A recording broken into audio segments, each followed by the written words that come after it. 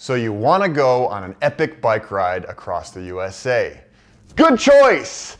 I'm here to be your cheerleader, so get ready for the adventure of a lifetime.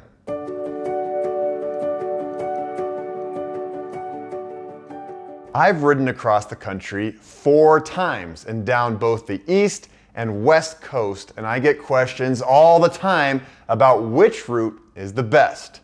Well, I don't think there's a best. They're all beautiful and interesting in their own way, and any route will give you a deep dive into American culture, and that's probably my favorite aspect of riding across the USA. The landscapes are truly stunning, and you'll get a huge variety no matter the route you choose, but it's the people who always capture my heart. If you're looking for the ultimate feeling of freedom with plenty of road magic, you'll find it in every nook and cranny of this country. And any route will get you there. There's no right or wrong way to go. They're all awesome.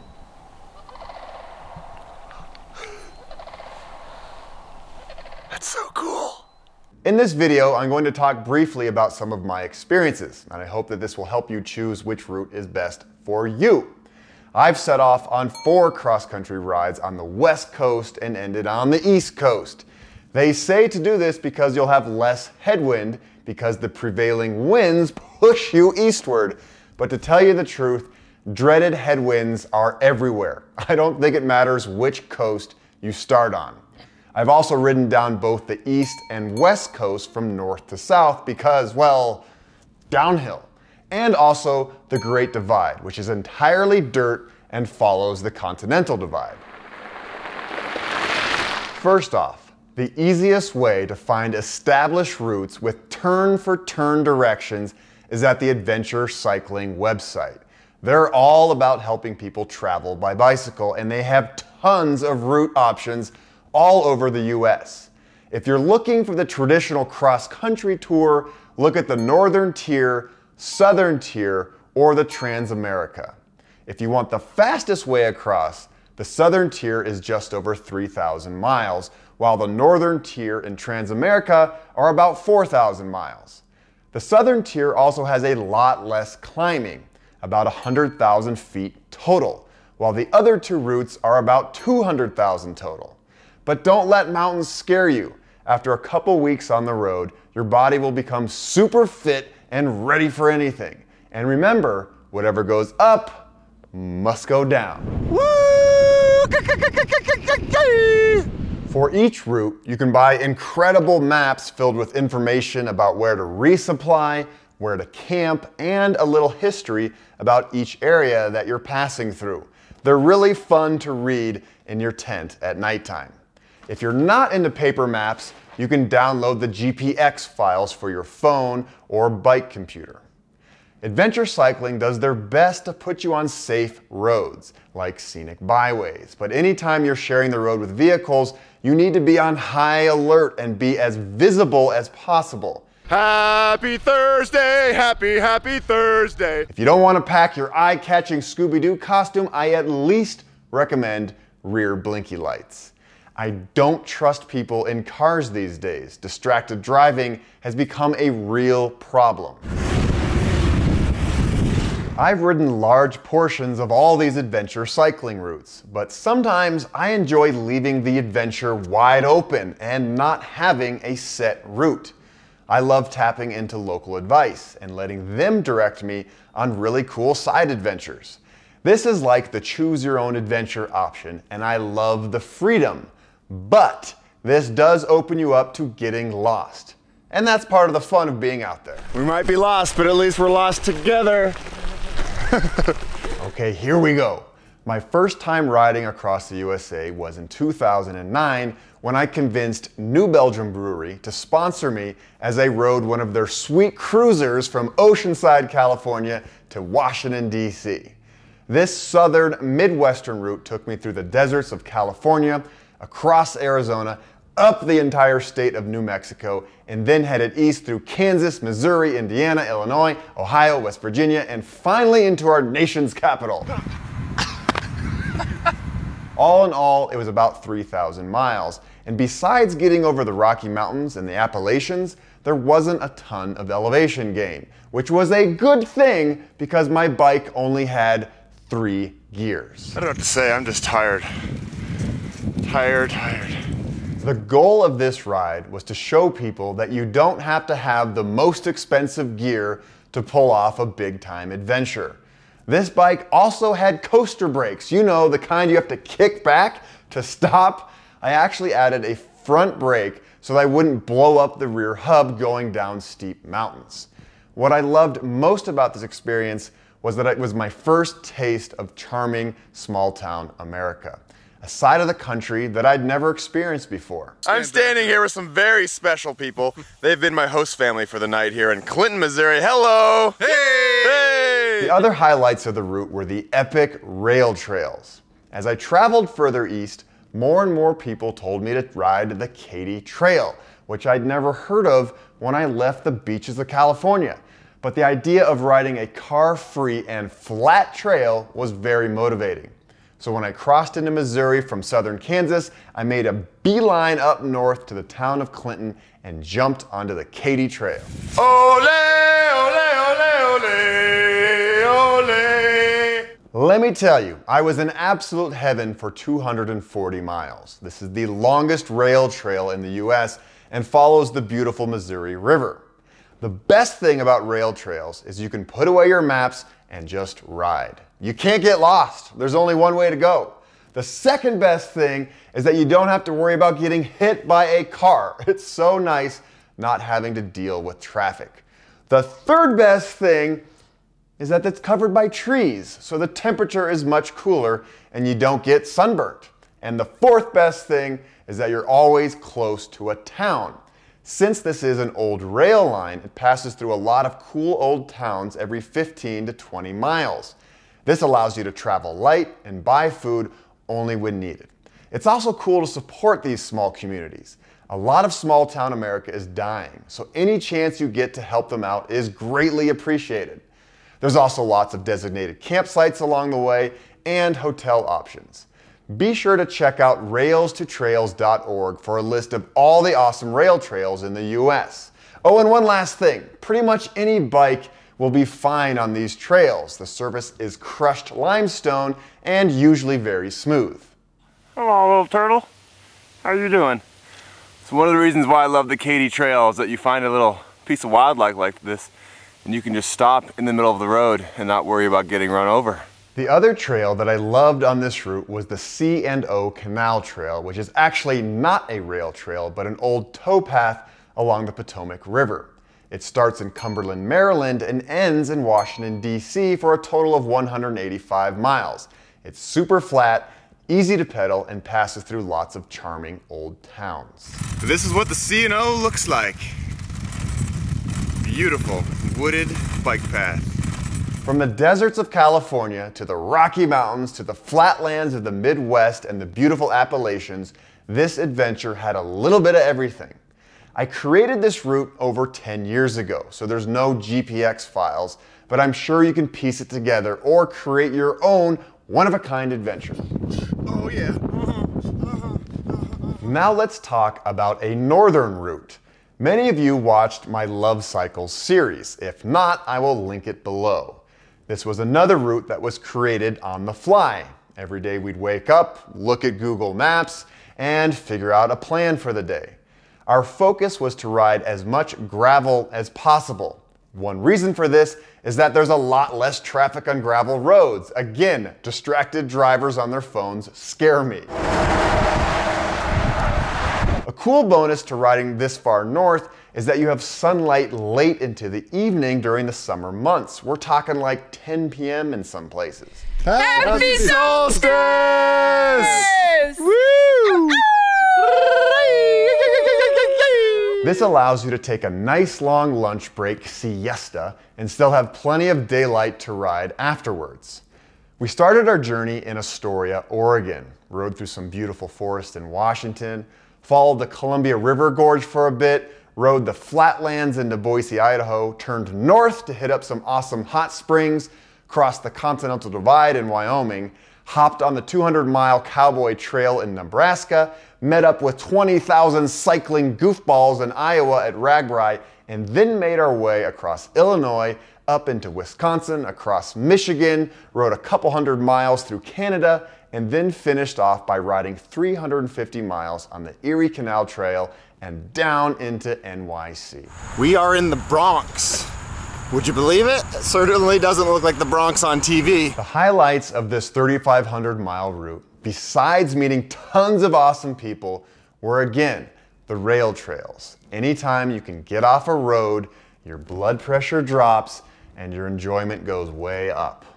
The Cowboy Trail in Nebraska is great, but unlike the rail trails in the Midwest, it doesn't have any tree cover, so it can be very hot. But they have lots of cute little toads everywhere, so that makes up for it. Look at that cute little guy. Don't jump from there, it's too high. If you've never heard of RAGBRAI, it's the world's largest, longest, oldest recreational bike ride in the world.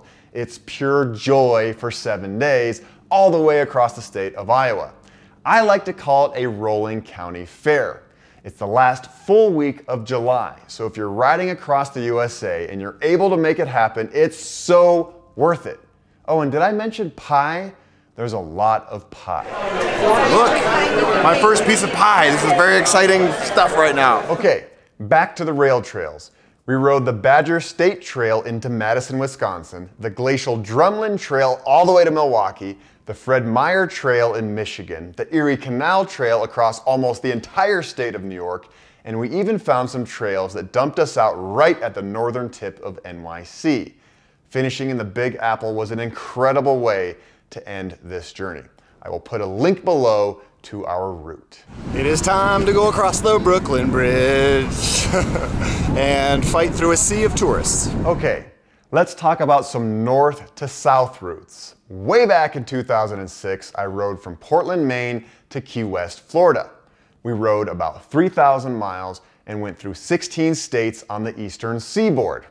Heads up, from Boston to Washington, D.C., which is about 500 miles, there was tons of traffic. It's hard to get around the fact that this is the most densely populated area in the US. It wasn't all bad though. Boston, New York, Philadelphia, Baltimore, and DC are all very cool cities, and there's lots of great history. South of DC was a lot less stressful because there was way less traffic and it was a lot easier to navigate. I really loved the Outer Banks in North Carolina and riding the coast of Florida all the way down to the tippy tip and finishing in Key West. Ending a long ride in tropical paradise is pretty darn cool. I've made it! Key West, all the way from Maine. The legs are tired, but I'm a happy boy. It's time to jump in the ocean and drink a margarita. A lot has changed in the world of cycling infrastructure since I did this ride 15 years ago, so be sure to check out adventurecycling.org for maps about the Atlantic coast route. Oh, and by the way, this video is not sponsored by Adventure Cycling, even though I keep promoting their site. I just think they're really cool. And then boom. Oh yeah. Check that out. That is how white I am. Okay, let's zoom over to the other side of the country. Actually, we're not even starting in the USA for this one. In 2010, I rode from Vancouver, Canada to Cabo San Lucas, Mexico. I have extra special memories from this trip because my little brother Ethan joined me to San Francisco. It was our first brother adventure. I used this ancient book to navigate, but Adventure Cycling has maps for the Pacific coast. The entire trip is about 3,000 miles and passes through Canada, Washington, Oregon, California, and Baja, Mexico. I have to say, out of all my long rides, this one might have the most stunning scenery.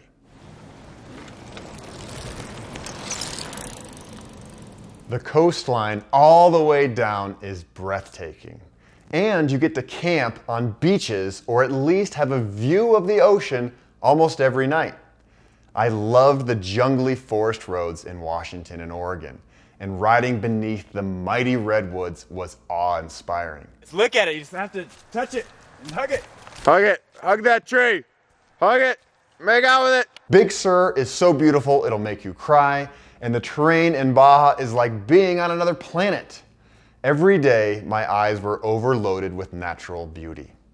One of the best aspects of this route are the hike or bike campsites all the way down the coast. For about $7, you get a nice spot to pitch a tent, charge your electronics, and there's usually a place to take a hot shower, which is really handy. It's nice knowing that at the end of every day, you'll have a safe place to camp. On many of my other long tours, I'm always searching for a place to hide for the night. This is called stealth camping. It works, but it can be a little stressful sometimes.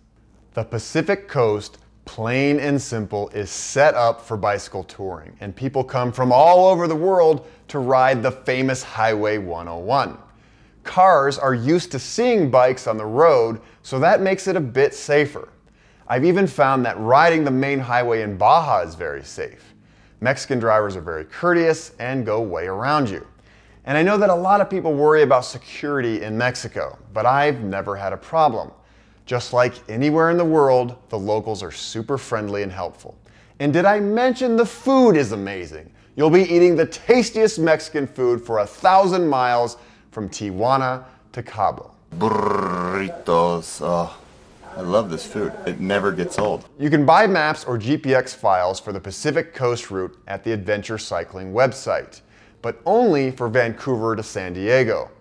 Once you're in Mexico, you're on your own, but there's really only one road to take anyway, Mexico 1.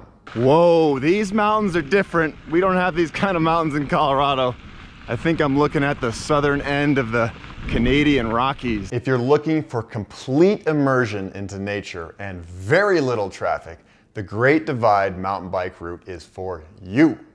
This is the longest off-road bike route in the world at 2,700 miles and loosely travels along the Continental Divide from Banff, Canada to the border of Mexico. All of the other routes I've talked about are mainly on pavement, but this one is almost 100% dirt, and because of this, the pedaling is a bit tougher.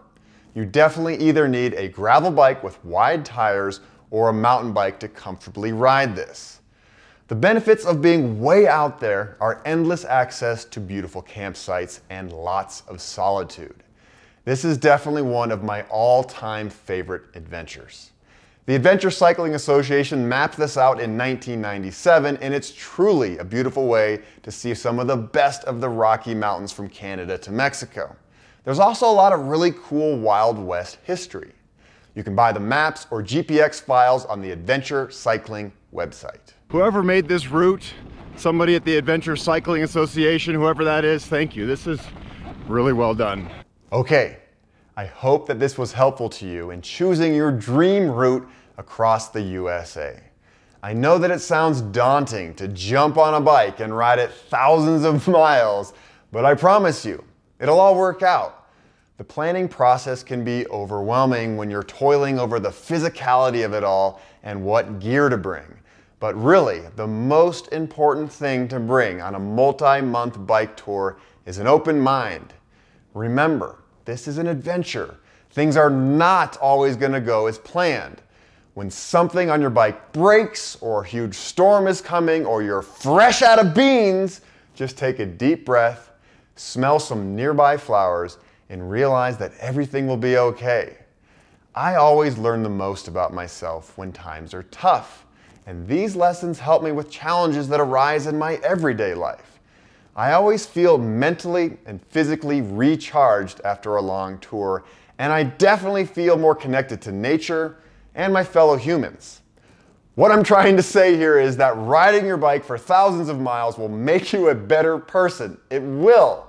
You'll be more patient, more loving, more compassionate, more confident, and you'll have sexier legs too. Woo-wee. I'll link below some videos about gear and all the stuff that I've brought on my tours. But don't get too caught up in all that. You don't need the best of the best. Remember, I rode a cheap 3-speed cruiser all the way across the US and I was just fine, and you will be too. Thank you so much for watching this video. If you want to see content of all the adventures I spoke about, I will link them below. And if you have the ability, please consider supporting me financially on Patreon. It's greatly appreciated and helps me to continue creating these videos for you to enjoy. Now jump on your bike, pump up the tires, actually pump up your tires first, then jump on your bike and get out there.